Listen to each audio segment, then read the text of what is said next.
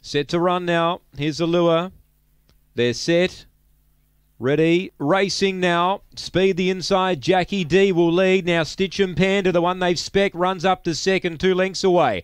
Railing hard the inside, Stitchem Silla, wide out and going between runners now, Aston Ranza. Those 4 get away, 3 lengths on Woodside Cocoa, a gap then to Hilltop Tails, Clane Chaser, and last of all there is Lord Zanti off the back, out 3 wide. It's Stitchem Panda now running to the lead, copped a little check but still hit the lead. Aston Ranza is going to be the late closer, Stitchem Panda's in front, Aston Ranza can't get it.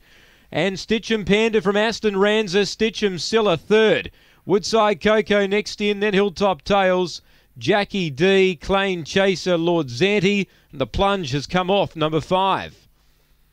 Stitchem Panda, 11s into 8s, and the late mover gets the money.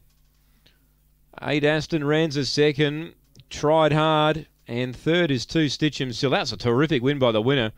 It copped a couple of mid-race checks and on the home corner was nearly turned sideways. Still balanced itself up enough to run and get the prize here from Aston Ranza, who closed late. And Stitchem Silla back in third.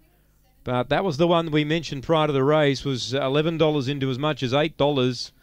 And the debutante gets the money, Stitchem Panda for Shelley Trengove. It's 5.82, 6 gets fourth, Woodside Cocoa.